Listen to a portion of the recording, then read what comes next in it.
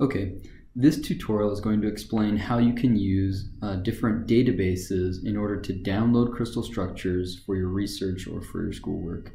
The database that we're going to show you the tutorial for is the Crystallography Open Database, which can be found by typing crystallography.net/cod into your browser. The reason that I'm going to be doing the tutorial for this is because this is freely available software. Right? This is an open database. People put their compounds up here for anybody to use. And there are other open databases. For example, the American Mineralogist Crystal Structure Database is good, especially for minerals, as the name might suggest. You can find these, and it has a way to search for them and download them. And then if you want, you can actually pay for other software packages. For example, Phys Karlsruhe puts out the ICSD, the International Crystal Structure Database. This database is valuable because it has a very comprehensive list of compounds. They're very carefully curated, so things that don't look right, if somebody solved the structure incorrectly or something just doesn't look correct, it's curated and those are flagged or even removed. And there's other things. Again, this specializes in inorganic compounds. You have the Cambridge Structure Database, which specializes in small molecule organic and then metal organic structures, and this is an enormous database, almost 1 million entries. And then you have other ones like Pearson's Crystal Structure Database, which is somewhat comparable to the ICSD. So these latter three, Pearson's, the Cambridge Structure Database, and the ICSD are all, you have to pay for them, whereas the American Mineralogist and the Crystallography Open Database are available. So how do you go ahead and use the Crystallography Open Database? So once you've typed and you've gone here, go ahead and click the search button on the left. Now that you're in the search area, you can search for your different compounds or crystal structures in a variety of different ways. For example, you could just put in text, either 1 or 2 words. You could put, for example, rock salt. I don't know if I need to put those in 2 boxes or if I can do it in 1. When you're ready, go ahead and hit send. And what it's going to do is it's going to search through any text available, and it's going to say anytime that it mentions rock salt. For example, here in the title of the journal article where this was published, it was used. And so there's no guarantee that your compound is going to be rock salt. For example, this is not rock salt. This calcium thallium oxide compound is not a rock salt, but they use rock salt in the structure, right? So you have to be a little bit careful when you do it that way. So let's go back. This works pretty well for like mineral names. You could put in like jadeite, for example. If that's a specific type of mineral that you wanted to search for, you could punch that in and see it come up.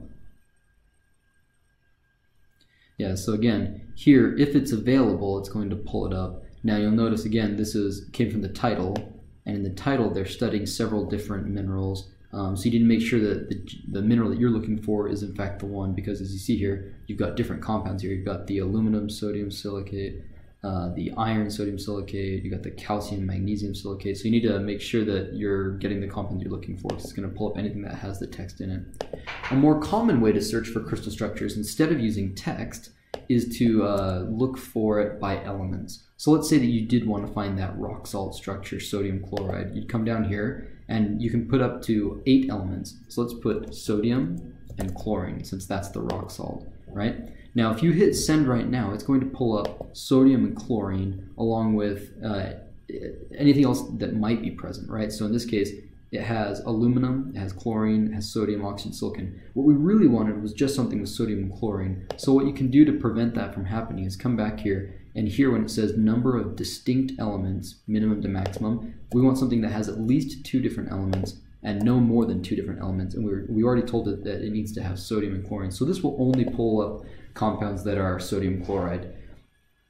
And you see that when we do so, there's many, many entries, right? We can scroll down, we can go to multiple pages. And what you find is that even though we only looked for sodium chloride, there's different types of sodium chloride that might come up. In this case, they're all FM3 bar, so they're all the same type. If you look at other compounds, well, no, how about this one? So there's a difference, right? The first one is FM3 bar. Then here you have this one from 2003. Okay, they're doing structural refinements of high pressure phases in germanium dioxide, right? So basically, I imagine when they went to high pressures, they're claiming in this paper that they saw it go from the conventional FM3 bar M crystal structure to something different under high pressures. So be careful that even though the sodium chloride structure, the formula looks the same, you can have different structures reported, and that's shown by having different space groups. When you're ready to, let's say this is the one that you wanted to look at, you go ahead and download the CIF.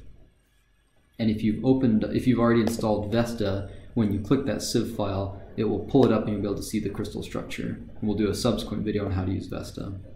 Other things to watch for is sometimes it'll describe over here what the conditions were where it was collected. For example, right here it's telling you that it was collected under different temperatures or pressures.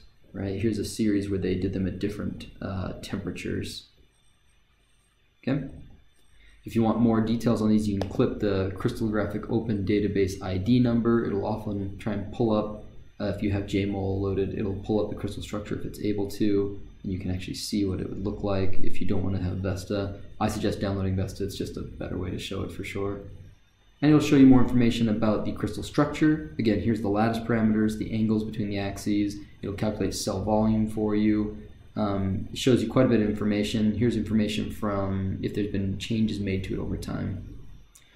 So that is how you use the Crystallographic Open Database. And again, if you wanted to search for other things, you could search by volume of the unit cell. Sorry, that's volume of the journal, excuse me. You could search by volume of the unit cell right here, between minimum and maximum. You could search for compounds, any compounds that have lattice parameters within certain ranges. So this is a pretty useful tool, and for what it's worth, the fact that it's free, it's pretty terrific actually. You could do something very similar with American mineralogy, right? If you wanted to search for a compound by mineral name, urateite, it'll pull them up, and just like before, you can download a CIV file, and just like before, you can pull up this mineral, right? This urateite mineral.